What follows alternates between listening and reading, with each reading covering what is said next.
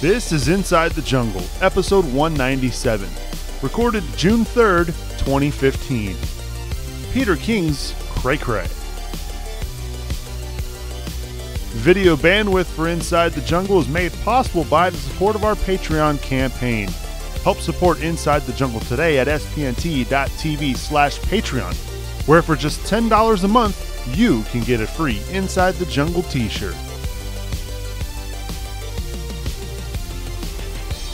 Good morning, good evening, good afternoon, wherever you are around the world. It's Inside the Jungle. We're back. It's another Wednesday night roundtable here live at cincyjungle.com.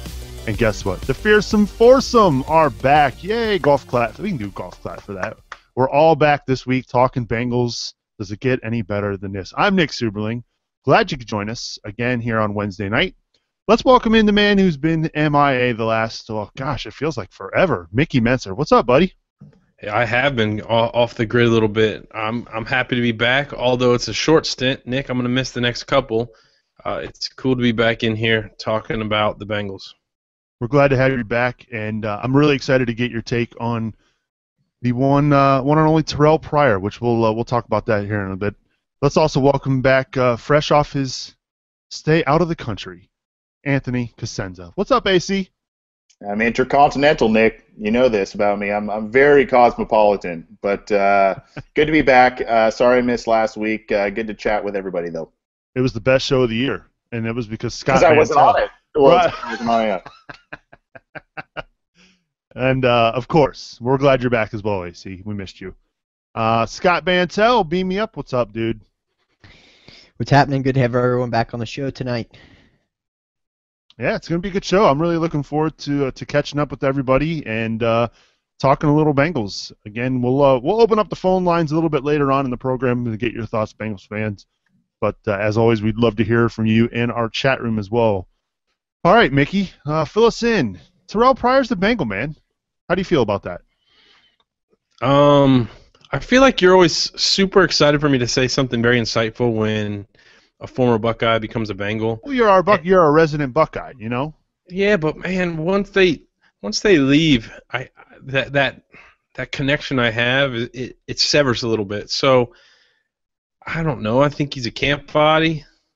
I don't know that he's necessarily going to offer anything, but I guess it's cool to have another Buckeye on the roster.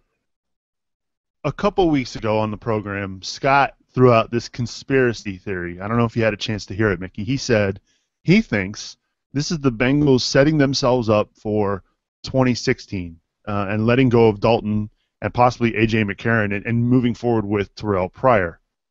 Any legs to this? I'd say that's a terrible idea.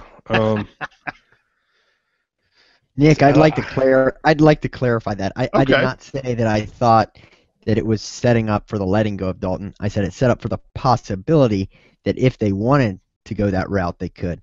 I don't think it will happen. I don't think Pryor. Right. That's why we said it was a conspiracy theory. Right, but I think it is. I think he was brought in for an insurance policy if they would decide to go that way. I just don't see Pryor doing enough to earn a starting position. He might be that quarterback that makes a few plays with his legs that gets the fans screaming. Hey, we need him to start over Dalton, but I don't know that he's the caliber of quarterback that the Bengals' current starter is. So I think you'd be taking a huge step backwards if that was your long-term plan. AC, you got anything to add to that? Not really. I was on the show when we first kind of started kicking around the idea. I mean, basically you're looking at a bigger and possibly more athletically gifted Josh Johnson. So I don't really see him making a huge impact. If the Bengals end up keeping three quarterbacks, he could be that third guy. From some rumblings, A.J. McCarron has been impressing, though it's been with backups and against backups and fringe roster guys. So you can kind of take that with a grain of salt a little bit. I don't know. I don't really see the Bengals keeping three quarterbacks this year just because there's a logjam at so many other positions, and I think they really like McCarron, and they're set to stick with Dalton. I mean, there could be a change at that position a year or two down the road if Dalton falters, but It could be McCarron. It could be someone completely different that we don't have any idea of. And I don't really see Pryor being the Bengals starting quarterback, barring something completely unforeseen. Well, speaking of the Bengals starting quarterback, I think we could put to rest the fact that Terrelle Pryor is not going to be your starter. I mean, it's pretty obvious Andy Dalton's the guy moving forward. But there was an interesting article this week by our good friend, I say that jokingly, Peter King, and he ranked the Bengals as the third best team in the AFC North, and he's basically blaming Andy Dalton for this. And I'm reading his quote here. The running game and the offensive line should be enough to make up for Andy Dalton if he struggles, but I don't think a team can be great unless its quarterback is close to great. Dalton didn't necessarily lose the game, he just failed to win it. Without wideout A.J. Green, actually this is from Robert Klemko at Sports Illustrated. Dalton didn't necessarily lose the game, he just failed to win it. Without wideout A.J. Green and tight end Jermaine Gresham in uniform, the Bengals planned to run the ball early and often, and Indianapolis had an answer. Perhaps Colts outside linebacker Eric Walden summed it up best in the postgame locker room when he said, "We just felt like we'd stop the run and see if Andy Dalton can beat us, and that's just not Andy." Your take, AC, on what Peter King had to say and what he's offering as far as the Bengals being third in the AFC North. I mean, we could talk about Dalton until we're blue in the face. I mean, that story is what it is. But I'm actually more surprised that he's got the Bengals third in the AFC North. It's kind of the broken record, not only with Peter King, but with the Bengals and Andy Dalton over the past few years. You know, it's talented, but the quarterback's the liability, and they've got talent elsewhere, but they can't win the big game. And a lot of that is true, but I think there's also an overlooking of the Bengals because of the decorated history of the Pittsburgh Steelers and even though they're a young franchise, the Baltimore Ravens. So I don't know. I kind of Peter King tends to be very critical of the Bengals. I don't know if there was some animosity. We've kind of touched on this before. I don't know if there's some weird animosity he holds from his time covering the Bengals and the ownership. That's kind of my own conspiracy theory, I guess. But I think as it is, every year as you go into the season, you're going to see the Bengals always kind of take a back seat to the Ravens and the Steelers, even though the teams maybe split the series or they all have 10 wins in a year or whatever the case may be. That's just kind of what's going to happen. And until the Bengals kind of shine on those big stages and win those big games, that's going to kind of continue to be the stigma. I do think that if the Bengals are able to use the run, play some better defense than they did down the stretch last year, and maybe Andy Dalton channels a little bit of the Russell Wilson, if you will, maybe making some clutch passes, but not so much rely on Andy Dalton only. If they really rely on the running game and that defense, and Andy Dalton plays some safe and smart football, then you're going to see a very deep run by this Bengals team. But we say that. We've been saying that for the past few years, and it just really hasn't come to fruition yet. How about you, Scott? I mean, I got to admit, after watching Baltimore a year ago, I'm shocked to see them ranked higher than the Bengals, according to Peter King. But look, I mean, we've talked about this before ad nauseum, that the division itself is absolutely brutal. It's by far the best division in football, and third place in the best division in football, I don't know, that's not so bad. But again, I'm very surprised that he's got the Bengals below Baltimore. Maybe Pittsburgh only because they did win the division a year ago, but they barely won the division. It came down to the last game, the last quarter of the last game. So your thoughts on the ranking from Peter King? Not surprised. I mean, I think it's the same tired storyline. I think, regardless of what the Bengals do until they make some sort of a deep run, especially from a national media perspective, they're always going to be put behind Pittsburgh and Baltimore. Pittsburgh and Baltimore are always put up there as 1 and 2 on reputation alone. I think if you take a look at the rosters of these teams, you'd be crazy to say that Pittsburgh or Baltimore have a better roster than the Bengals. I mean, you're talking about a Steelers defense that lost. I know they weren't playing well, but they lost a lot of pieces in Palomalu and Aroldis that retired, and I mean they've lost a lot from that defense. That's not the Steelers' defense. Not to mention Dick LeBeau. Dick LeBeau, right? Ike Taylor. So, I mean, you're not talking about the same team. You look at the Ravens' offense. I mean, He drafted a guy in the first round that dropped 13 or 14% of his passes in college. So I'm not that threatened by their offense. They don't have a tight end. Who's their running back? I mean, it's really just reputation that people have Baltimore and Pittsburgh above the Bengals. And the Dalton storyline, it's just, I don't know, it's tired storyline. I think it's just downright lazy reporting. I know you're a big fan of Peter King, right, Mickey? You got that OU connection? Peter King's a freaking idiot. I mean, and he's back. He's the same tired windbag that I just can't stand him. And it's not just because he'll bash the Bengals or whatever. I mean, this is going to be the same moron that takes 3 of his weekly columns to talk about his, NFL season predictions when we all know he's picking the Patriots to win it all. He does it every year. He wants to personally check Tom Brady's balls for inflation. I know he does. So his storylines are so freaking tired.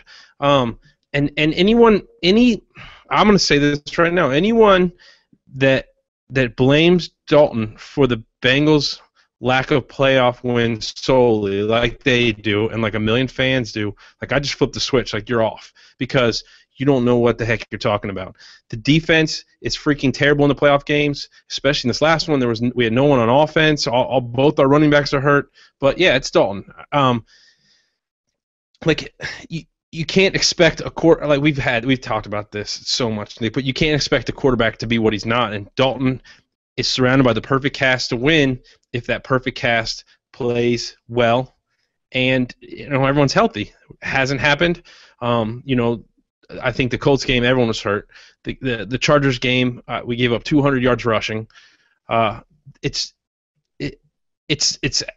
idiotic to say, the Bengals are where they are because of Dalton. That's just a cop-out. That's a weak storyline. Like, tell me about, how the Ravens have improved or how the Steelers are going to weather the storm with all the people they lost. Because last year's storyline was it wasn't the Bengals were no good because of Dalton. Some people said that, but they lost both coordinators. They weren't going to be any good. There's always something that they want to throw out for the Bengals, and they can't accept the fact that the Bengals make the playoffs every season. So I don't know. I can't stand Peter King. I think a lot of the national media is that same way, so I just turn them off. I like what Cody in the chat room has to say. He's screaming coaching adjustments, Mickey, and I know you've talked about that as well in these playoff appearances, that that's the common thread here. I mean, it's not just Andy Dalton. Carson Palmer's playoff appearances were dreadful as well, and that wasn't all on him. I mean, the defense didn't show up in those games either. You're right. The Bengals have made the playoffs 6 of the last 10 years, and Dalton hasn't been here the whole time for those losses. So, there's other things that go into it. But sure, yeah, we can blame one guy, and then if we do get rid of that guy, half the fan base is going to be ecstatic, and then who's going to be the quarterback? And when they struggle, what's going to be the next one-player excuse? Because it's not a one-player game. You were kind of shaking your head there as well, AC, when we mentioned the coaching. Right. I mean, I think that's something that kind of has to play into the equation, the whole organizational culture, the coaching staff, all of that. I mean, the Bengals have kind of done a 180 since the 90s under Marvin Lewis, and the funny thing is when they get to the playoffs or these big primetime games, they look like the Bengals of the 90s instead of the Marvin Lewis Bengals that you see throughout most of the regular season. It's a really weird, ironic twist of fate that you kind of see with this team. So maybe that's where King has kind of taken this, and I think it's maybe betting on, I guess King maybe betting on some house money or some credit that those teams have kind of built up over the years, and the Bengals have not. There was another article this week, Nick, that Bucky Brooks of the NFL Network, who was, I think, an NFL scout or executive and now writes for NFL.com, he wrote the top 10 best rosters in the NFL, excluding quarterbacks, and the Bengals still weren't on that list. And it's kind of funny to me because the quarterback position was the one thing that supposedly was holding this team back, and everyone else is, and every position and everyone else is doing well. It's the quarterback, and he excludes the quarterback, and the Bengals still aren't one of those top 10 rosters in the league. So either us as fans and people and all of us who cover the Bengals for the website kind of overvalue this roster and overvalue the talent that are on this roster, or the talking heads that are kind of on the national scene don't really look as hard into what you see on this roster and some of the talent they've built up over the years? I think we're also a little bit biased we've got a little tunnel vision when it comes to the Bengals, and we feel that this roster is pretty talented. They've done a great job over the last 6 or 7 years in the draft. There's no question about that, and it's one of the younger teams in the league. In fact, they lead the NFL in players on the roster that were drafted by that team. I mean, it's not even close. I think the next closest team is Seattle with 32. The Bengals have 37. That tells you that they've done well and they've done their homework in the draft. Mark Young in the chat room, Scott, said Joe Montana couldn't win against the Colts in that playoff game if he was quarterbacking the Bengals. I mean, everybody was injured. We've banged on that topic a lot as well, but it still comes down to me. The common thread is the coaching and the lack of adjustments, and that's the thing with this Peter King article that I take issue with, is that nobody's really pointing fingers at Marvin Lewis here. He's the one who's 0-6 in the postseason. I'm surprised there was no mention about that. Yeah, I mean, I take a lot of issue with it, and the problem is that stupidity breeds stupidity, and when articles like this come out, it just breeds more stupidity when it comes to Andy Dalton. There's an article out today from Cover 32 from the Bengals Cover 32 site, which they come out with some articles that I don't quite agree with, but this one was about dumping Dalton, and it mentions in there his contract, which is another old argument, which people harp on his contract, his 96 or 100 whatever $1 million contract. Take a look at where it ranks in the NFL. 16th. Where would you rank Dalton as quarterbacks in the NFL? Somewhere right in the middle, around 16. I mean, he's being paid. He's performing exactly what we say he is. He's around an average quarterback. That's what he's being paid as. He's being paid as an average quarterback. And Mark brings up a good point. Joe Montana couldn't have won that game. I mean, look, you got Rex Burkhead out there, you got Greg Little, and you got Mohamed Sanu. His tight end was Kevin Brock. Right. I mean, it might as well have been a no-name guy. I mean, he didn't stand a chance. We all were hopeful that he would, but he didn't stand a chance. So to blame these games on Dalton, either you're not watching the games or you just don't know football. This is a defense that in these 4 losses has averaged about 150 to 160 yards on the ground per game. They haven't been able to touch the quarterback. Like Mickey said, halftime adjustments. There was an article on Cincy Jungle right after that loss as far as how bad the Bengals have been outscored in the Marvin Lewis era in the second half. It was something ridiculous. It was like 100 to 10. I mean, it was pretty much that lopsided. So, people that want to blame Dalton, it's just ignorance. Yeah, I mean, we've talked about it so much on this show. I believe probably like 196 out of the 197 episodes we've done. That was even before he was a quarterback on this team. But I think it's just tired journalism. It's June 1st when this was posted. It's off-season filler. Need something to do, and sure, why not? It spurred a little debate and got the Bengals fans fired up. It's not all on Dalton. It's not all on the defense. It's a joint effort by this team. Coaching, players, management, everybody has a hand in all these playoff failures, and guess what? They also have a hand in all the regular season success as well. And so, look, it's tired journalism, in my opinion, Scott. Yeah, it is, and like I was saying before, as far as stupidity breeds stupidity. Just to give you an idea, I had written an article this week about Terrelle Pryor making the roster, and I think he does. I think he makes it as a third quarterback. I got a tweet back from someone today. This may give it away. His Twitter handle is Awful White QBs. But he said that anyone can throw lobs at A.J. Green. Pryor's running skills make him a better option than McCarron or Dalton. I mean, that's the dumbest thing I've ever heard.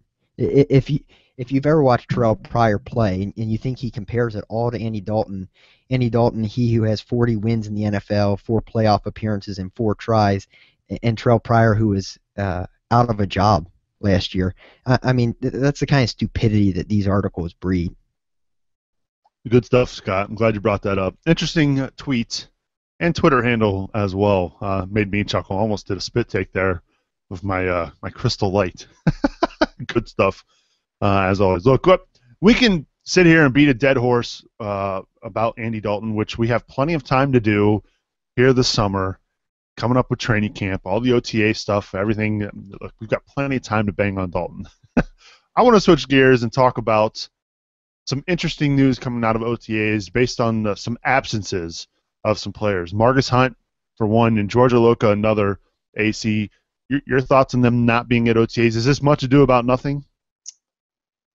I think so.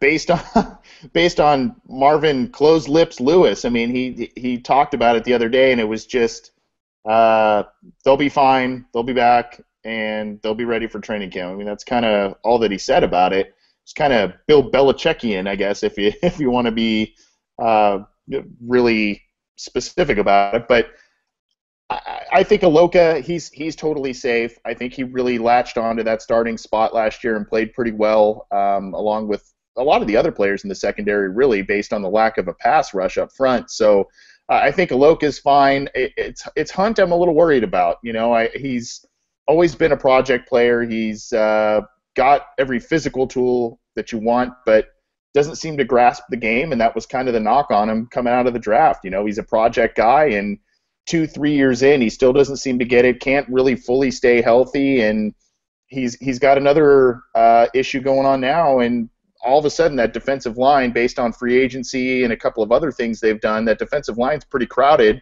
And then you have Will Clark, the rookie from last year, apparently flashing in camp early on, and you sit here and you go, well, where does Margus Hunt fit in? You know, and there's other guys too, Devin Still and these other guys. You know, how are they going to make this roster unless they really get out on the field, get out on the practice field, and make an impact? And that's the guy I'm a little worried about in terms of his future status. I mean, Iloka, I think that's going to be something that's going to heal up, and he's going to be fine. You're going to see him on this final roster, but Hunt's a little bit up in the air for me right now.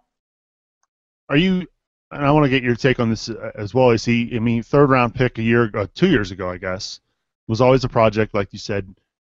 Is this is Margus Hunt right now in your eyes a bust? Are you asking me, Nick? I'm sorry. Yeah. Okay. I think actually he was a second-round pick. He was the second-round pick that year. Okay. I don't think he's a bust, but I think this is the year that would determine if he's a bust or not. I think if he can't, he's got this year to really show either, hey, this is a guy that at least we could use on a rotational basis or something like that, and be a somewhat reliable guy. I mean, I would be excited if he's a backup player and still can get 4, 5, 6 sacks a year. At this point, he does not seem to be able to shed blockers very well, does not seem to be able to be grasping the game very well, and can't stay healthy. Late last year he was hurt, and then he's hurt again right now. So I'm a little worried about it, but I wouldn't call him a bust at this moment in time. I would say that this year probably determines that, though, in my book. Yeah, you were right. Second-round pick, 53rd overall for Margus Hunt.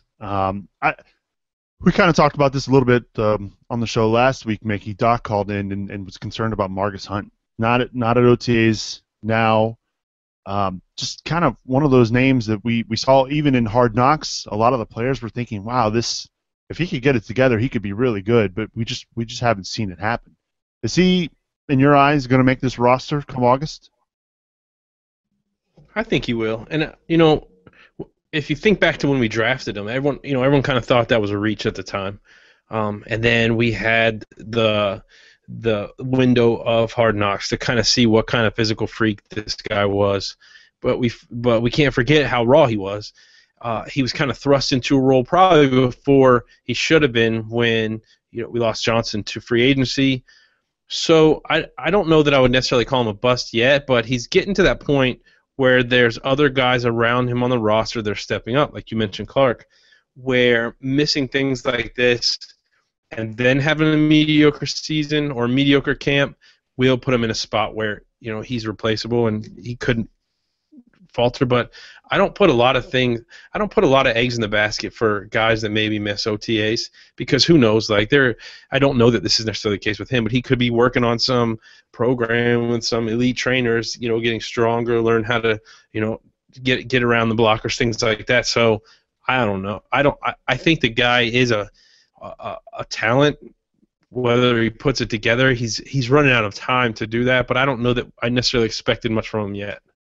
So in your eyes, do you think maybe come August, Mickey, he's going to be on that roster bubble because they've got guys that they've drafted this year on the defensive line that they're going to need to consider keeping them around. They've also got some guys they drafted in the secondary that's a potential roster spot. If he's not contributing, we're still waiting for him to contribute on special teams. I'm waiting for him to block a field goal. That was his thing, and we haven't seen it. Right. I think anyone that doesn't perform in camp's on the bubble. With the depth and talent at a lot of the positions on this team, I think no one outside of the elite guys' job is safe. So I think Hunt falls into that category, and I don't think that, like I said, missing these OTAs are necessarily going to leverage that one way or the other. But his performance in camp will. So I hope that he comes and performs. It makes the team stronger. But if he doesn't, he's definitely in trouble. I want to switch gears and talk about Aloka a little bit more, Scott. The Bengals, they drafted some pretty good guys in the secondary at that safety position. This year, they also got some pretty solid college free agents, if I'm not mistaken, there as well. Are you concerned that I believe, if I'm not mistaken, he's heading into a contract year, George Aloka. Is that correct? That's correct. So is this is this maybe a kind of a power play to say, hey, sign me or extend me, or is this a legit injury and I need to rehab so that I'm ready for training camp kind of deal? Well, I mean, I don't think they haven't said what the injury is, have they? I have not seen anything, no. I haven't seen anything. So, I mean, I'm going to say it's a no story. I mean, I haven't heard anything that indicates it's anything serious. Missing OTAs is no big deal to me. I think Ioka and Nelson are both free agents at the end of this year, and I think they'll re-sign Ioka and let Nelson walk. I think next year your starting safeties are Ioka, and I think it'll be that Darren Smith. I think Sean Williams will get a shot, but I think it'll be Darren Smith. So I think Nelson's going to walk. I think they'll sign Ioka. If not before this year, they'll sign him next year. To a solid deal. He's been a pretty good safety the last 2 years. So I'd say no story. AC, do you have a take on that? I know you've got a certain player out your way that you got your eye on. Yeah, I mean, I think Aloka is in their long-term plans. If we've seen how the Bengals operate over the past few years, those guys that are entering their final year or close to their final year in training camp, they usually get an extension done to keep some of their core players around, and I think they really like George Aloka. I mean, there's a lot to like of the kid. He's 6'3", 6'4", 220 pounds, and he's playing safety. He's got, he can intercept the ball. He can play the run a little bit. So I think they're going to hang on to him. I don't think there's anything to him sitting out these OTAs. I think it's strictly injury. I think, as Scott mentioned, I think Darren Smith is probably one of those guys they look at as a safety. I think he was a steal in the 6th round this last year, but I think they also have some high hopes for Josh Shaw, and whether that's a slot corner or as a safety, or maybe they kind of rotate guys in. They like to do that on defense at really every level. Aside from some of the cornerbacks, I mean, they really like to rotate guys in, and maybe they kind of do it by committee. That's not the ideal situation, but, if you've got a guy that has a certain set of strengths and another guy that's got a skill set that you'd like in certain packages, maybe that's what they do going forward. I really like Reggie Nelson. I admire the heck out of what he's done for this team since he arrived in 2010. I do think he's getting on the downside of his career, and, I wouldn't mind seeing him sticking around for another year or two past his contract, but you got to be really cautious about that because some of those guys lose a step and they could become a liability. Not saying he would be that, but you got to be cautious about that. Reggie Nelson, Mickey, I mean, he's done a lot of good things since coming over in that trade with Jacksonville. Would you be sad to see him go, or do you think maybe that's just the way it's going to play out? I would be sad to see him go. I think Nelson's a pretty good safety, and I think that we've seen him improve a little bit every season. So yeah, I'd be sad. I kind of like what the Bengals have back there, but it's not a guy that I would necessarily overpay for. But I think he's a solid safety. If you could keep Reggie Nelson, extend him, What are your thoughts on Leon Hall sticking around? I know he's getting paid a lot of money for somebody not really producing either. It's not that he's not producing. I think that Leon Hall's another guy that takes a lot of slack when he's a pretty solid corner and he's a smart corner. You know, he's not the fastest and he he's not flashy, but he plays a pretty good position. But I do think his paycheck, really cuts into what the Bengals can do with other players. So I do think there are some young corners on this roster that have the potential to step up and make Leon Hall expendable. So I wouldn't be totally against that scenario, Nick. Well, we'd love to hear your thoughts, Bengals fans. If you want to get in touch, the number to call, we'll open up the phone lines. 404-946-3397 is the number to call if you're outside the country as well. Inside the Jungle is the Skype account. Get in touch. We'll talk some Bengals here. We got about 30 minutes left here in the program. We'd love to hear from you if you're watching us live here at CincyJungle.com. We've got AC and Mickey both back this week. Last week, Scott and I, we talked about Marvin Jones being hurt yet again. Your take on Mr. Jones, Anthony, being injured at the start of OTAs. To be fair, I have not seen if he is back practicing with the offense, but your thoughts on Mr. Marvin Jones? He was back Tuesday, actually, Nick. Great. Yeah, that is good news. Yeah, it's very good news, and he actually, from what I saw on social media, looked pretty good. Good and bad news. One of the plays he looked very good on. He beat Dre Kirkpatrick on a long ball down the sideline. So where's John when you need him? Yeah, take that for what you will. But in interviewing, from what I read and saw, in interviewing with the media after, he said he felt pretty good. It's nice to be out there. He said it wasn't really a relief to be out there, but it was nice to be out there and cutting and going full speed. I think there was a little bit of caution there. I think he did tweak something probably in the offseason in his own workouts, and they were really taking it slow. I think probably last year they rushed him back, and he had the foot surgery, and then they rushed him back. He probably overcompensated it and had the ankle deal, and I think they've learned a little bit from that, and they've kind of taken a little bit of a hands-off approach. And from what I understand, he practiced Tuesday and looked very good. And he is back. So I'm excited about that. I think the Bengals should be excited about that. It's a big year for him, though. I mean, he kind of flashes at times, but he's got the injury history as well, which is a little scary if you're going to sign a guy long term. And he's one of those guys that is in line for a potential contract extension, and you'd like to see him here, but at the same time, you still want to see a little more from him too, because he hasn't been on the field that often. So I like the player a lot, want to see more, but it's good to have him back so far. Mickey, I want to get your take on Marvin Jones here in a minute. Let's go, though, to the phone lines. Area code 703. Hi, who's this? Hi, this is Richard Bolson. Hey, Richard, what's going on, man? Not much. First, I wanted to thank you guys for the package I received. Someone might be listening, so I don't want to say more, but it was sent out to Hawaii. I really appreciate it. Hey, very not much. a problem. Really excited about that. That's pretty cool. Good stuff. Yeah, I really did. It was great. And it's a really good shirt. I recommend everyone get one. So, all right, then. I wanted to my question tonight, I wanted to continue. You guys have already kind of been hitting it, but the Cincinnati Bengals had typically in the past extended two players if they're going to do any kind of extension. And I was wondering if, from your guys' perspective, who would the two players be that might get extensions this year?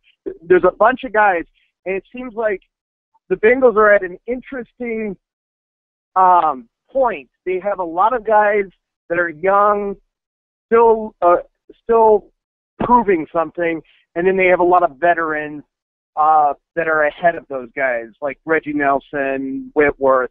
And so I'm interested in where you guys think the Bengals will go with extensions this year. That is a tough call, Richard. I'm going to throw it to Scott first. Give me two names. For extensions this year, I would say first guys I'd look at would probably be George Iloka, a guy we've already talked about, and then I don't think they're going to extend Green before this year. I think they'll wait that out. You know, one of the receivers, Marvin Jones or Mohamed Sanu, it kind of seems to be the Bengals' MO. You got two guys at a position. They look to extend one of them, and the other guy leaves. You saw it before with Dunlap and Michael Johnson. So I say they approach. I would venture to guess they sign Jones, but I would say one of the two they'll sign with an extension. The other guy's going to walk at the end of the year. So you're going with Aloka and Jones as getting extensions this year. What about you, Mickey? I was trying to think when Scott was talking. I agree with the Aloka. I think that's probably a solid one. But other than that, I don't know that.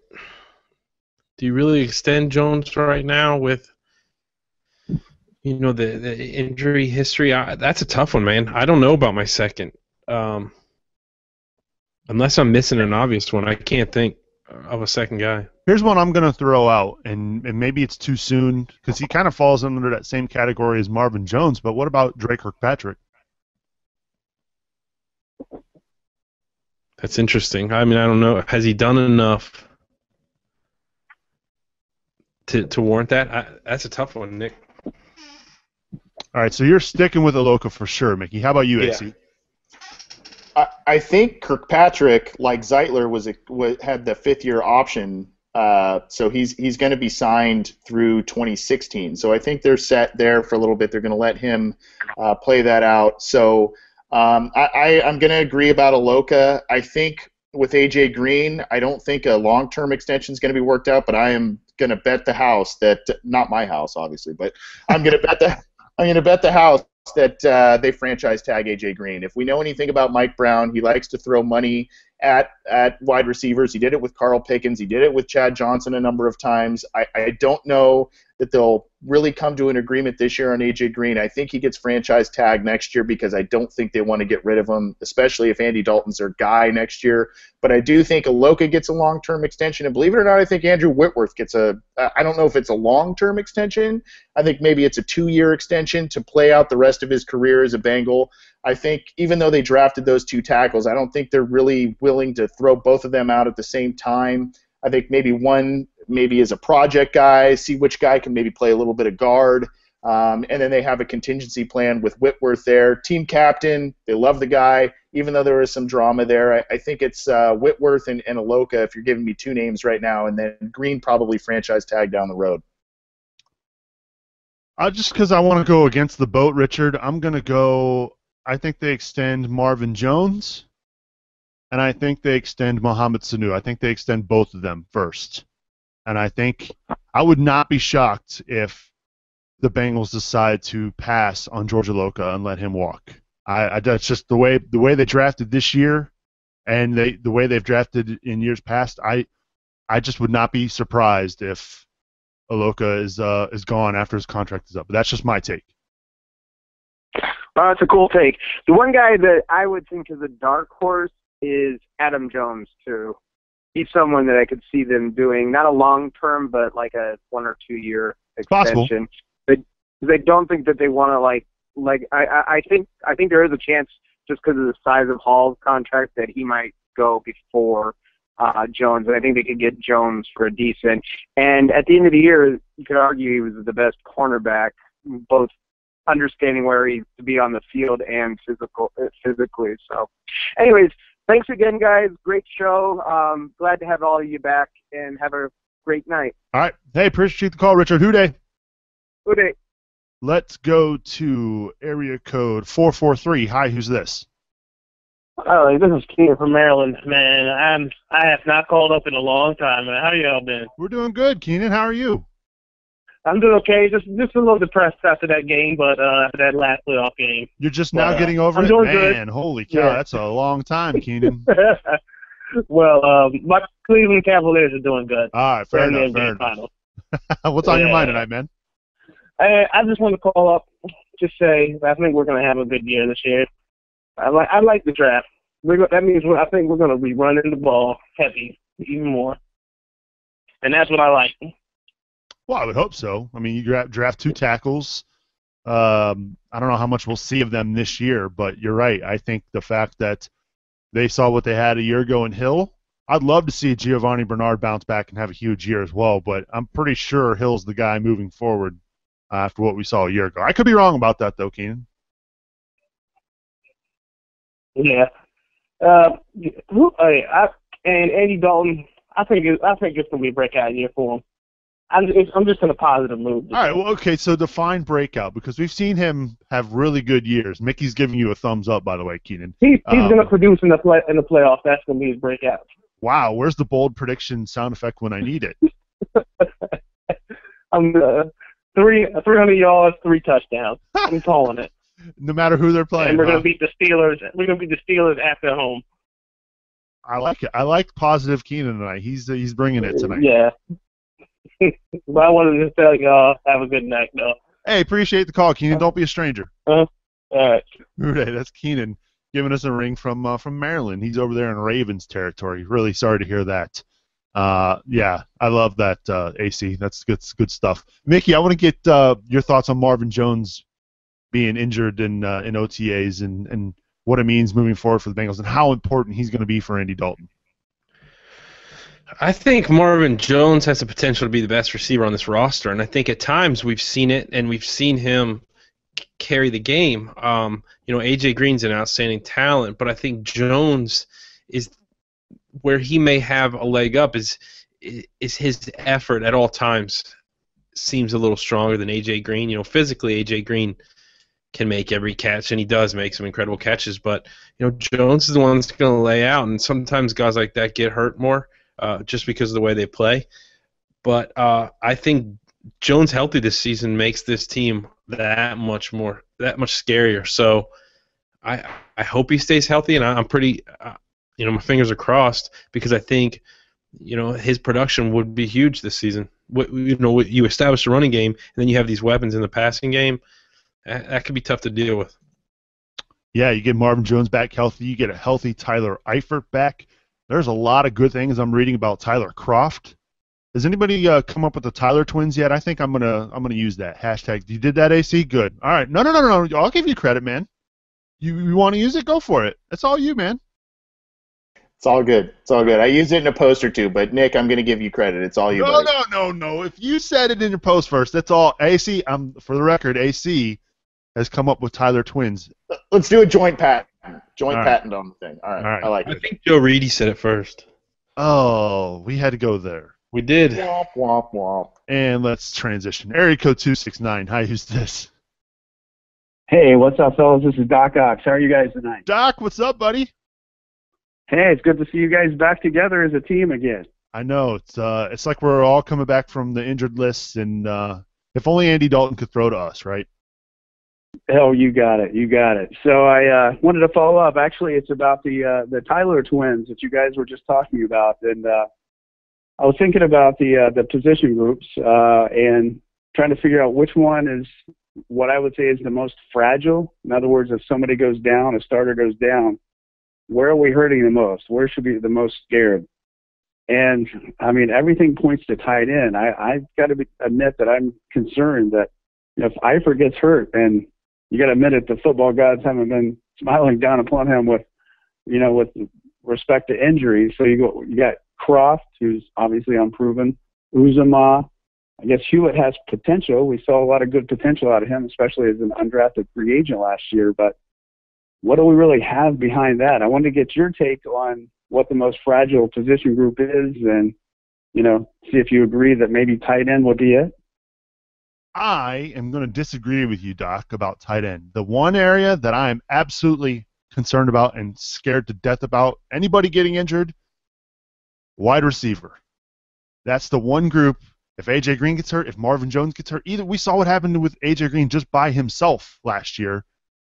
It was a struggle offensively. And, yeah, I know we changed the focus to running the football a lot more, but, I mean, A.J. Green, we haven't seen him stay completely healthy recently either. So, for me, it's receiver. AC, how about you?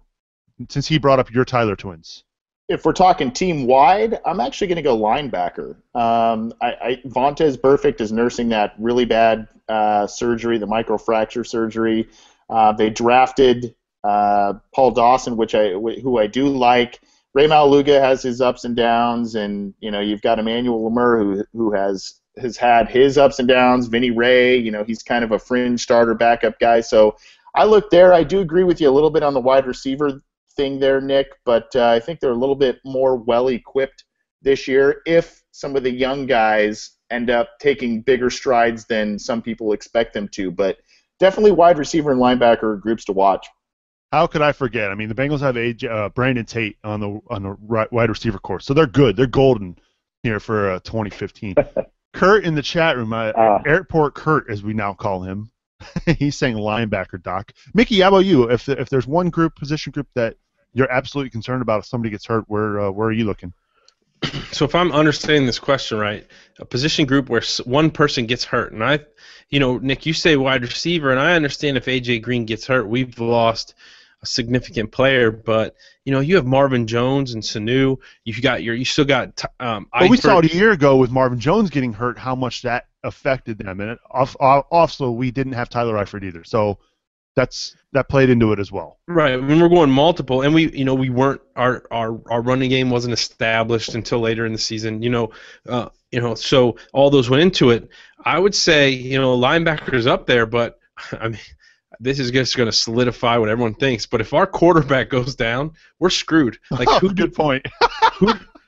who do we really have behind Dalton that has any NFL experience? I mean, there's very little. Are we really ready to have McCarron lead this team or Pryor? Or I mean, so I would argue that that's our number one. But beyond that, I think linebacker's huge because. We're already holding our breath to see what happens with Perfect. A.J. Hawk's here, but he's not a long-term fix. So that I would say, beyond the quarterback, which I think we'd all probably agree that would be the most devastating to this season. Probably linebacker's the smart pick. Yeah, that's a good call. I mean, we take for granted, as much as we bang on Dalton guys, he's durable. I think he's missed one half of football in his NFL career due to an injury. If I'm not mistaken, and it was his first regular season game. Exactly. Yep. So we take that's a good call, Mickey. How about you, Scott? Mickey, I think you forgot about my guy awful white QBs. Anyone can throw the ball up to A.J. Green, and the Bengals be way better with your boy Terrelle Pryor and his running skills. So I think they'd be all set. In fact, they might find a new starting quarterback if Dalton goes down. No, obviously I'm kidding. I actually hadn't thought about quarterback. Mickey's absolutely right. If Dalton goes down, people are going to laugh, but the Bengals are screwed. So I'll go outside of quarterback, and I think it's definitely linebacker. You've already got questions there to begin with. I think you saw what happened with the defense last year when they started having problems. That's why they signed A.J. Hawk. But like Mickey said, one, he's not a long-term answer. Two, you're not quite sure what he's got left in the tank either. So to put all of your eggs in his basket, that's a little risky as well. So I'd say linebacker. From a wide receiver and tight end standpoint, it would hurt, but you can scheme around those positions. I.e., if you lose a wide receiver, use the tight ends more, run the ball more, etc. So I'd say linebacker. When it comes to quarterback, you guys are all forgetting we've got the poor man's Cam Newton on our roster now. If Andy Dalton goes down, we've got the Terrelle Pryor, Doc. And the next Tom Brady and A.J. McCarron. That's right. Right, okay. Good question, though, Doc. All right, yeah, thanks a lot for taking my call, and all of you guys chiming in. That was good to hear. And, Nick, I'm glad I could set it up on a tee for you so you could get another jab at Brandon Tate. So glad I could help you out there. Love me some Brandon Tate. Hey, appreciate the call, Doc. Have a good weekend, buddy. Yeah, you guys do the same. Hooday. Hooday. That's Doc Ox giving us a ring here on Inside the Jungle. Good stuff. Good question. I'm really worried, though, if the wide receivers, if anybody gets hurt, coupled with a loss on the tight end group, man, that did not go well for us a year ago. Good calls. Appreciate everybody getting in touch with us here on the program. How about we do some shout-outs, shall we? Shout-outs! You need to learn how to adjust the volume on that thing. Shout-outs. Mickey, it's been a while. Give us a shout-out this week. I'm going to shout out Mr. Nick Zuberling and Mr. Scott Bantel for holding down the show last week. You guys did a great job for your two-man crew, so I just wanted to, show my respect for what you guys laid down. Good stuff. Appreciate that. It was a fun show, Scott. How about you? Give us a shout out this week. Well, I'm going to return it back and give it to Mickey. I'd like to thank the one and only Mickey for gracing us with his presence tonight. Be sad that what is going on here? What is up with this? Sad that he won't be here the next 5 weeks as he travels the world, establishing world peace and conquering ISIS all at the same time. So my shout-outs to Mickey. All right. Okay. How about you, AC? Give us something good. Not that those two aren't great shout-outs, but give us something good here. Do I need to shout out myself? Because there was like a glaring omission from both of their shout-outs, and it was me. So I don't know if I need to shout out myself or whatever, but I will not because I'm not that narcissistic. I'm going to shout out a guy named Dan Waite. His Twitter handle is @DNKW. He submitted a Twitter question for the mailbag that's going to go up, I believe, on Thursday on Cincy Jungle. So shout out to him. I'm going to shout out the Seattle Mariners manager, Lloyd McClendon, who, if you have not seen his freak-out session from earlier this week on umpires, it is absolutely epic. And I'm going to actually shout out the man, the myth, the legend, Neil Diamond. I went and saw him in concert about a week and a half ago. I was easily the youngest person there, aside from my wife, by about 2 decades, but he still rocked it. He's about 71 or 72 years old, still sounded awesome, and those are my shout-outs, and I'll shout out me too. Bye. Good shout-outs. One, Lloyd McClendon, not his first go-around with the crazy umpire tirade. He's had a few. Two, for those of you who are watching the video podcast of Inside the Jungle now, you can see that Anthony is sporting the Neil Diamond tee, and yeah, good stuff there. Neil Diamond, you can't go wrong, man. Sweet Caroline, Coming to America, good stuff. Good shout-outs this week. I have no shout-outs this week because we have no new patrons on our Patreon campaign. If you want to help us out and support Inside the Jungle, we are a video podcast now, and your support on Patreon helps pay for the bandwidth for the video podcast. So spnt.tv/Patreon is a way to help us out and contribute to our Patreon campaign, and we thank all of those who have contributed to that campaign over the last year or so. It's really been helpful, and can't thank you enough for your support. One more time, let's go to the Jungle Line before we get out of here. Area code 828. Hi, who's this? Hey, Nick, it's Kurt from Asheville, North Carolina. It's Airport Kurt from Asheville, North Carolina. What's up, man? How you been? Good. How are you guys? I'm doing well. Is your school year over? No. We have end of grade test this week, and then the 11th is our last day, and the 12th is my birthday, so that'll be a nice birthday present to me, having my kids go home for the summer. Very cool. Happy birthday. Happy early birthday. My birthday is Saturday, as well as Larry Rolson. Aloha, Larry. His birthday is on Saturday as well. Happy birthday, Larry. And happy birthday to you, Kurt. Well, thank you. And I have to shout out AC really quick. I know I don't get one, but I feel bad for the guy, so I'm going to shout you out, AC. Solid. Thanks, Kurt. Appreciate it, buddy. No problem. What's on your mind tonight? Hey, listen, I read something earlier this week when they were interviewing Jeremy Hill, and he was saying about how next year he's really happy to have Bernard back full strength, and he thinks that Hughes in the offense is going to have them split 50-50. How realistic do you think that is, that Hughes actually going to split them 50-50 between carries? And I guess the second part of it is, would you rather them splitting 50-50, or do you think you'd rather see Jeremy Hill take the bulk of the carries? Oh, I cannot stand the 50-50 thing, personally. I didn't like it when they were doing it with Ben Jarvis, Green Ellis, and Bernard. I would much rather them give the rock more to Jeremy Hill, personally, but that's just my take. AC, I'll start with you. What are your thoughts?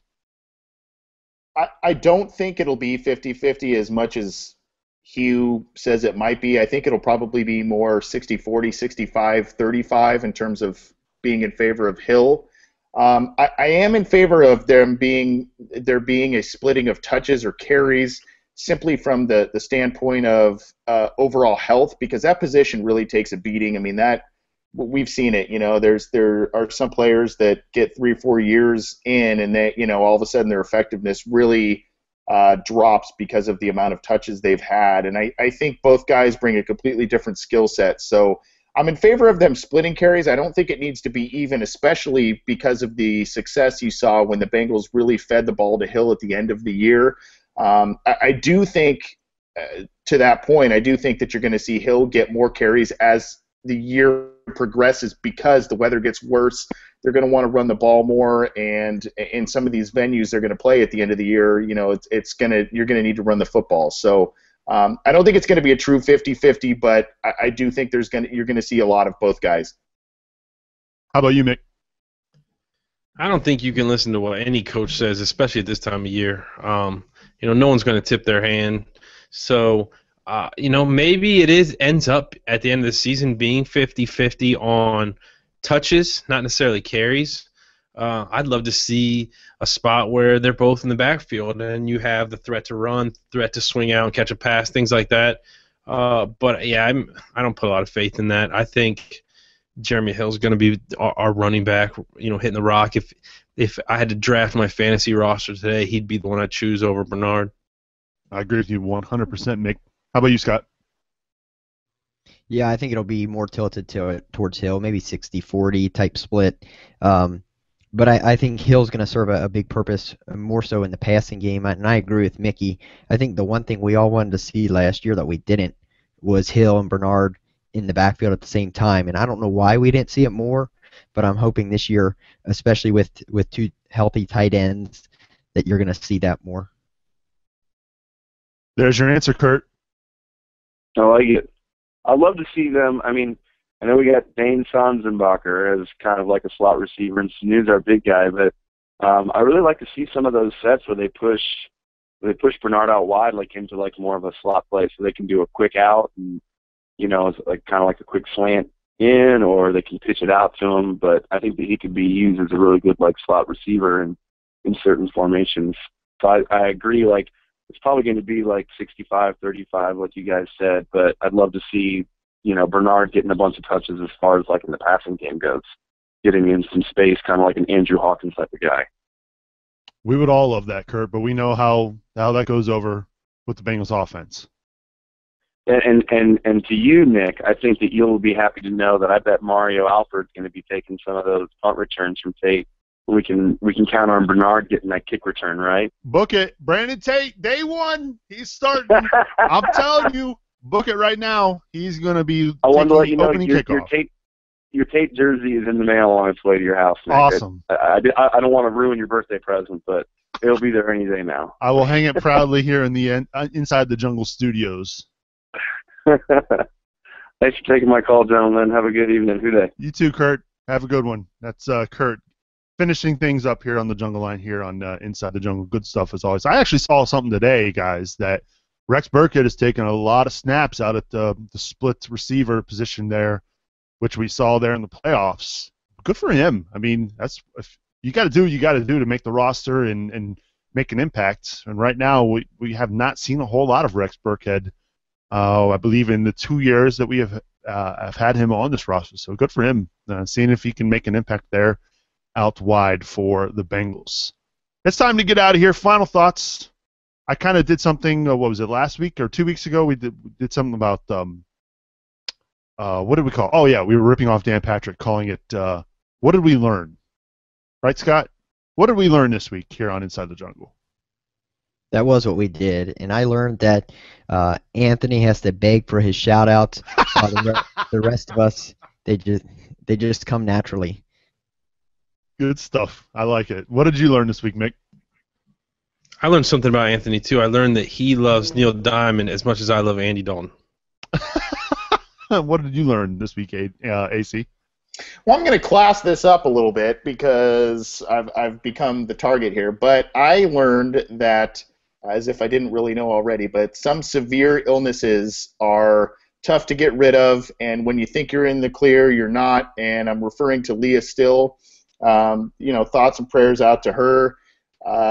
She got past some certain things, had kind of a little relapse on some certain things. So, it sounds like that's kind of still a tumultuous deal, even though things looked like they're in the clear. So thoughts and prayers out to her, and I hope you guys feel guilty because I did a really serious one, and you guys didn't.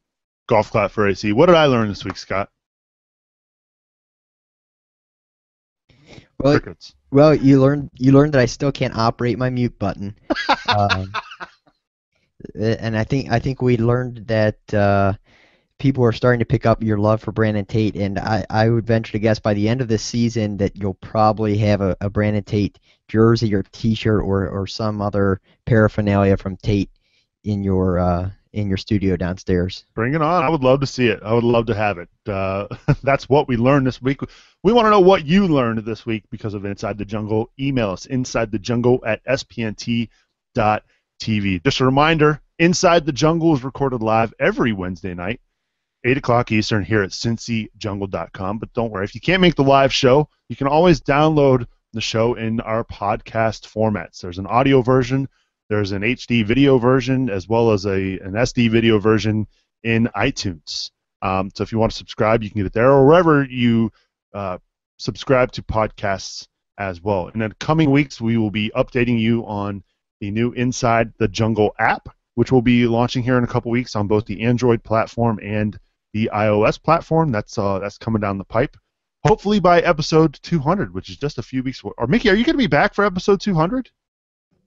Where are we at? So that would be, we're at 197 this week. The next two, 198, 199. That will be my return. All right. We're looking forward to having you back for episode 200 in a couple weeks.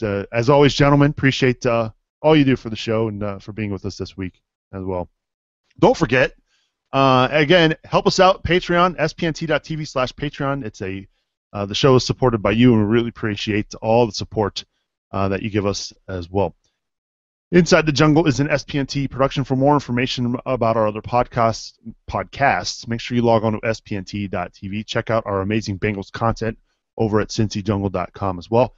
And I have to thank our awesome associate producers. They help out the show tremendously. Andy Lanham, Larry Rolson, Mike Vardy, and Fado by Ari. So for AC, Mickey, Scott, I'm Subs. We will see you next Wednesday for another edition of Inside the Jungle. Hooday, everybody!